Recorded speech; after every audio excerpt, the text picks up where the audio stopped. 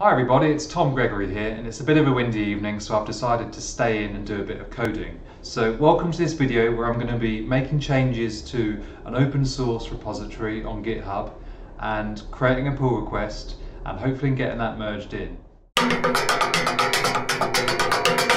And the particular repository that I want to change today is called the Gradle Docker Plugin. So it's a plugin for Gradle that allows you to really interact with Docker.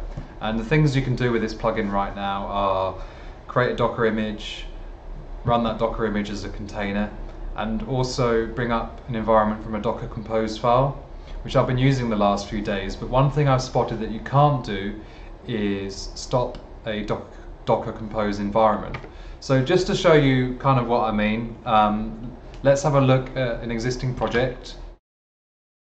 And in here I've got a Docker Compose file, really straightforward, just brings up a single Docker container. And for example,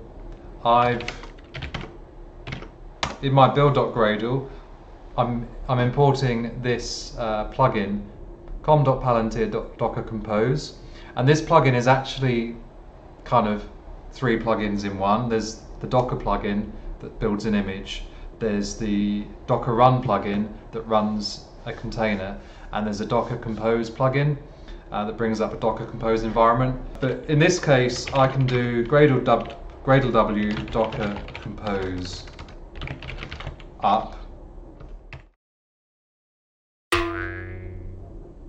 Oh, I've got a typo. Gradle W Docker Compose up. Build successful, and if I look at my Docker PS, now I've got something running. I've got a Docker container running. So that's great, but there's no way right now to do, so I can't do Docker Compose down, which I'd really like to do. Instead I have to do Docker Compose down, i.e. interact directly with Docker on the command line rather than going via the Gradle plugin. Normally, it's going to bring Docker back down again. Yep, the process has stopped. First things first, clone the repo. So git clone, so I need to clone this repository. I'm going to open this up in IntelliJ IDEA. Okay, so let's open workspace Gradle Docker. Build.gradle. Okay. This project uses Gradle 4.4, which is incompatible with Java 11 or newer. I'm going to take a quick detour now and download Java 8. Okay, so now I've got Java installed. This place adopt OpenJDK.net seems like the easiest way to get it. So I've just downloaded Java 8. I've configured Java 8 in my project in IntelliJ, and let's refresh this Gradle build. Open Gradle settings, Gradle JVM 1.8.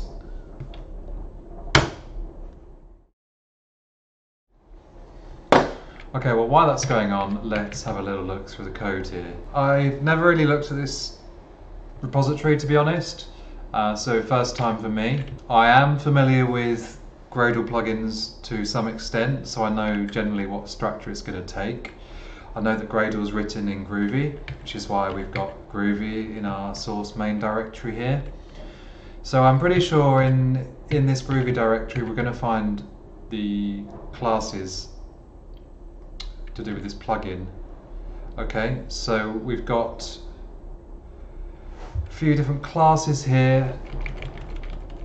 This is the one that builds an image, this is the one that runs a container, and this is the one that brings up a Docker Compose environment, which is really the one I'm interested to change today. So let's have a look through here. Docker Compose plugin, this implements plugin, which is a Gradle class. This is essentially defining what happens when you do the apply plugin in your build.gradle. Apply plugin Docker Compose It's going to run this, which does this part here, which essentially is to create the configuration. Docker Compose extension is essentially a class to represent the configuration that you can have. So for example, if I go back to the README, let's look for Docker Compose file. Here we go. Here's the Docker Compose configuration you can do. You can set a template in Docker Compose file, and that maps directly to this class here. But I don't think we need to change that. So carrying on, it's creating a configuration, it's looking in sub-projects. But here we're creating a task called Docker Compose up, and that's using a task Docker Compose up. Docker, it's going to be in here somewhere. Docker Compose up. Here's the task. Oh, is it because I don't have a Groovy SDK installed? Groovy SDK is not configured. Okay, I'm going to take another quick detour and install Groovy. Okay, so I've got Groovy installed now. So anyway, where were we? We were looking at Docker Compose plugin, Docker Compose up. This is the task definition here. And we've got a task action. This happens when you execute this task. All it's doing is an exec. It's essentially running a command, Docker Compose -f. -f allows you to specify the Docker Compose file. It's doing get Docker Compose file, which reaches into the extension, i.e. the config, and gets the compose file, and then does up, and -d is run it as a daemon process, run it in the background. So I think the change we need to make is going to be really straightforward. We just need an additional task, Docker Compose down. It's going to look very similar to this, but it's going to do Docker Compose, and instead of up, it's going to be down. And there'll be no -d. It's going to be really straightforward. Let's have a look to see what we've got in terms of tests for this, because as a good developer, I always like to start with a test. Okay, we've got Docker Compose plugin tests. Interesting. Generates the Docker Compose, can't speak. Generates a Docker Compose.yaml from template with version strings replaced. Okay.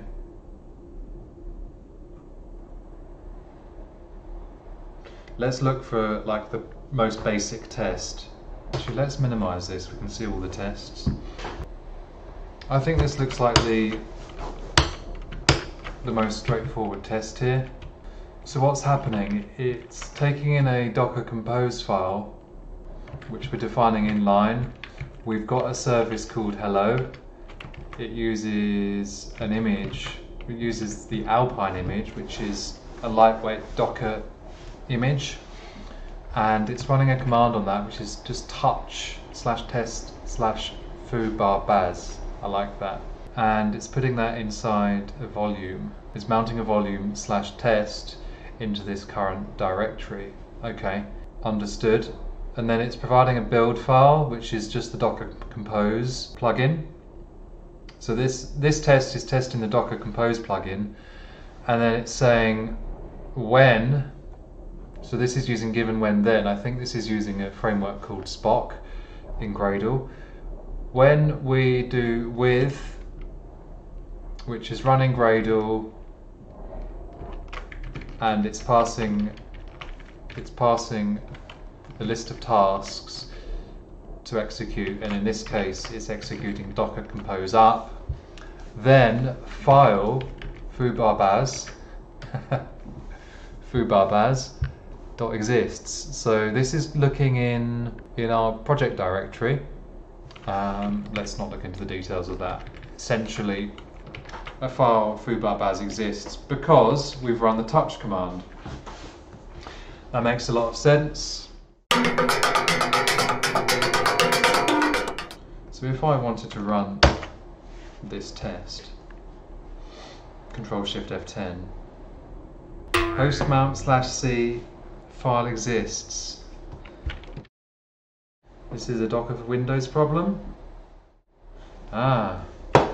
There is some Docker for Windows configuration I'm missing.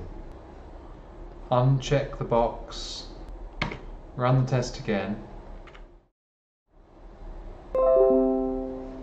I've got a pop-up over here. Do I want to share the drive? Yep. Run it again. Oh, this is a different error now. Cannot create container for service hello.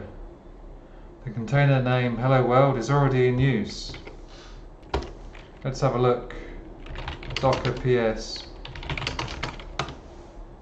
Docker PS -a shows us containers that are stopped, as Docker PS only shows containers that are running, and we can see here that we have the hello world container that's been stopped, but it hasn't been deleted.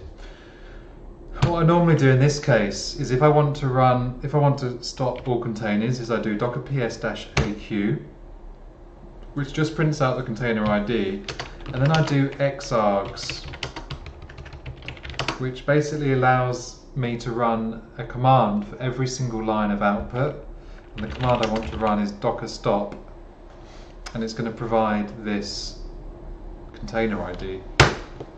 So we've only got one right now, but that's just something that you might want to use at some point. Okay, let's run the test again. Failure. Container name is already in use by container starting with ID 2D. Docker PS. Oh, I did Docker stop. I meant to do Docker RM. Yeah, that's the one.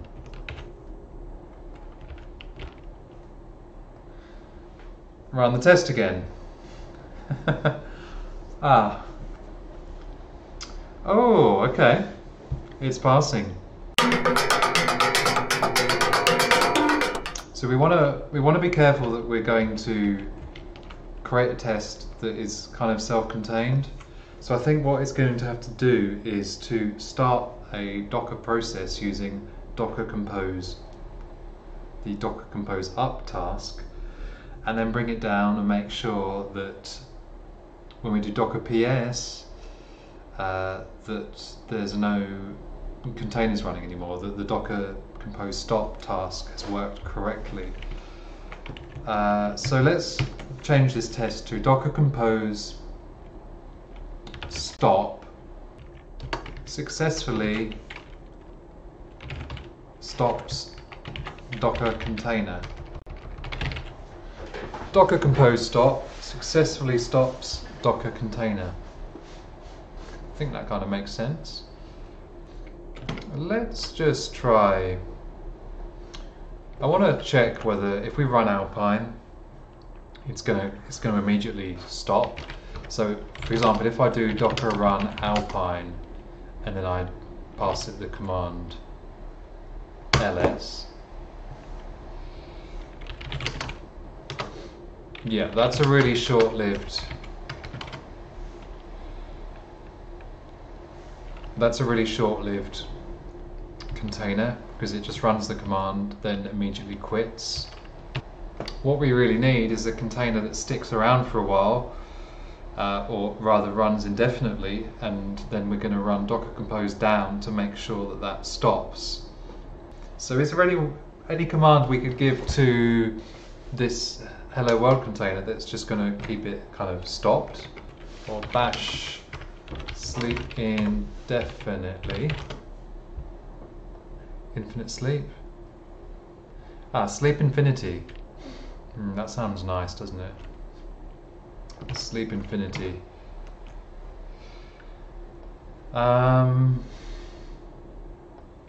Okay, so if I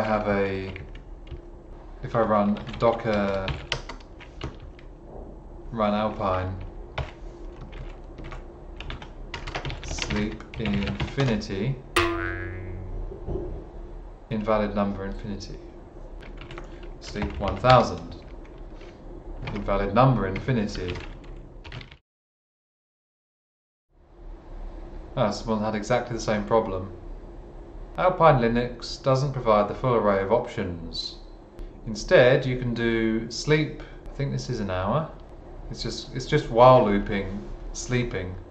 So it's going to have the same effect. Let's just run this command. So we've got a Docker container running, sleeping forever. Well, let's kill those off. Docker ps-aq. By the way, if you are going to use this command, be a bit careful because it's going to kill any Docker process you have running. So just make sure that you haven't got anything that you don't want to kill. Exargs Docker, first Docker stop, and then Docker rm. And then Docker compose stop successfully stops Docker container. We're going to have a command here that does the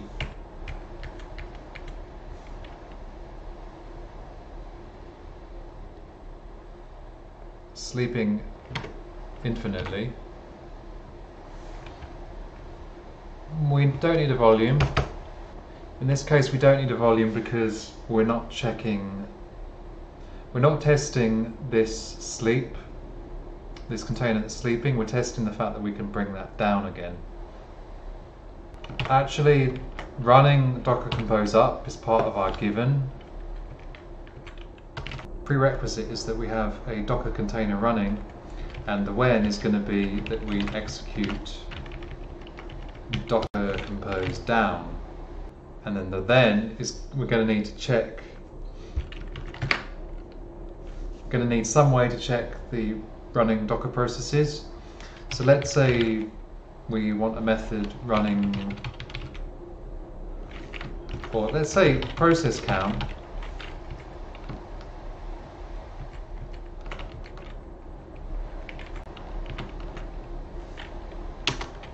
equals 0. That sounds fair.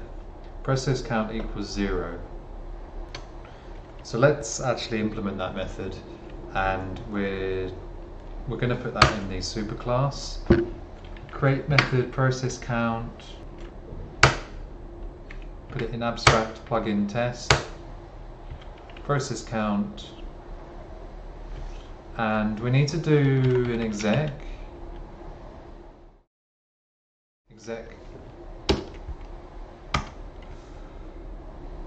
We already have an example here of something running a command from the test, so we can kind of piggyback on the same thing.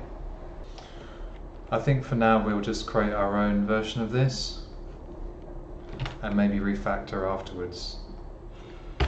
So we want to execute. So in Groovy you can just do string.execute basically, and we want to do Docker ps. I think we actually want to do Docker ps dash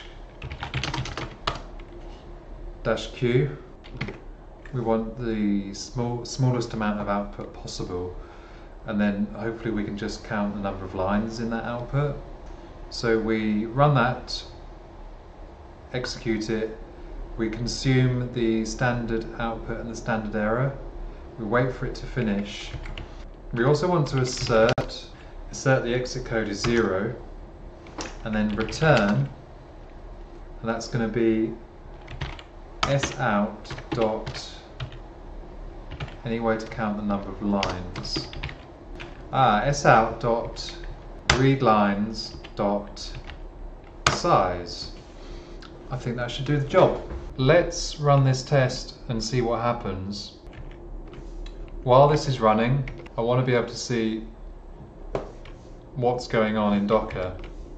So I'm going to run on the right hand side here, watch Docker ps. Okay, so let's run the test and see what processes come up during this test run.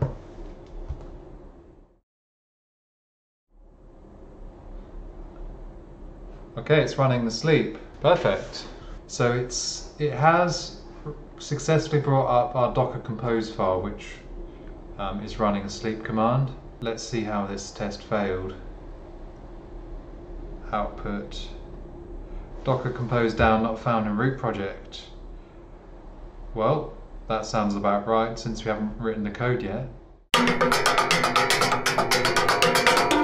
Now for the fun part, where we get to write the code to make this test pass. So we want to jump into the Docker Compose plugin. Oh, this is going to be straightforward. And we want to add a task definition for Docker Compose down. Docker Compose down. I'm not sure what this action is. I think we're going to need that because we need access to the configurations that we know which Docker Compose file to reference. We need to define the Docker Compose down task, create class. Okay, that's groovy. Docker Compose down. It's going to be very similar to Docker Compose up. So we're going to import some of the same stuff. We're going to use SLF4J logging framework. We're going to extend default task. We're going to have a configuration and a group. Configuration. This is going to be the default constructor Docker Compose down, which is going to set the group, which is just a way of grouping Gradle tasks. Then we need a task action, which in our case is going to run Docker Compose -f get Docker Compose file. So we need these two methods as well. Get Docker Compose file returns the extension, i.e. the configuration Docker Compose file, and the extension is provided by this method, project.extensions.find by type Docker Compose extension. But this time we're going to do down, and then I'm going to run the test again.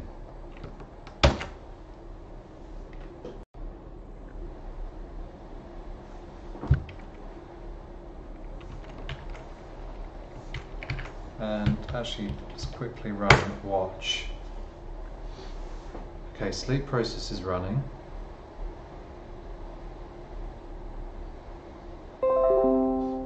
Oh, got a nice notification sound to say that the test passed. Let's quickly check what we've changed. We've added a process count method which runs docker ps-q and it counts the number of lines. We've added a Docker Compose down task which runs Docker Compose down with the -f of the compose file. We've added a definition of a task Docker Compose down that uses that task class, and then we've got a test which brings up a Docker container that sleeps forever, checks that we can then bring it down and get a process count of 0. And the other thing that we're going to need to do is to fork this project. So in GitHub I can just click fork our own copy, and that's how I'm going to create the pull request. I'm going to create a fork in my own repository and a pull request from that back into the original. We're going to need to change the git URL. I think I need to say git remote set URL origin. There we go. So now we can commit this code as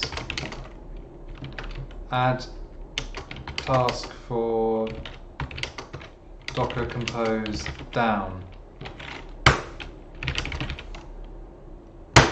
push that to our branch. And now I'm going to create a merge request, a pull request, sorry. New pull request, compare across forks, that's what I want.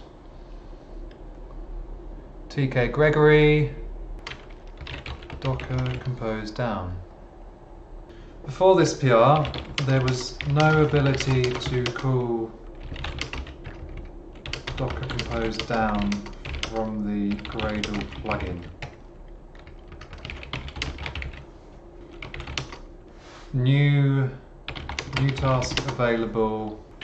New Docker compose down Gradle task available in Docker compose plugin. I think that's a good summary. Possible downsides, none. It's all good. Okay. What's not to like there? Create pull request. I think that's all good, and we'll just wait for a reviewer that's been assigned here to take a look at that.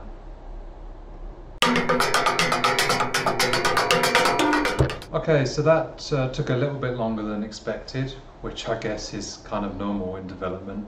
As you saw, we've made a change to the Palantir Gradle Docker Compose plugin, and we've added the ability to run a new task, which is Docker Compose down as well, which is a small feature, but I think it's going to be a welcome feature, especially since somebody's already requested it in one of the issues.